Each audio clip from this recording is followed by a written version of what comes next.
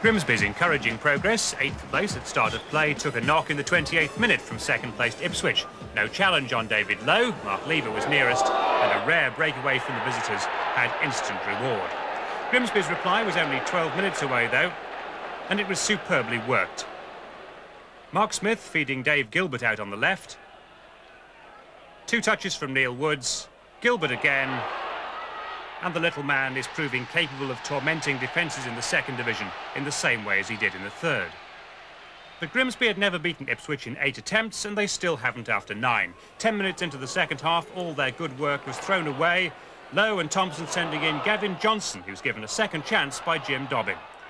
20 years old, that's Johnson's first ever goal in the Football League. David Linnigan then gave Dobbin a chance to make amends. A really fine effort coming up. But it's Linnigan who gets back to clear the danger. Grimsby 1, Ipswich 2.